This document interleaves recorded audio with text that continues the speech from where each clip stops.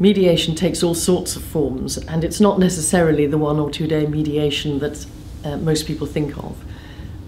I was working on a pharmaceuticals case recently where the parties came from 2 very different countries, a lot of misunderstandings, and most of all, or the most difficult thing about the mediation really, was that for commercial reasons, the original agreement was no longer a possible solution for the parties.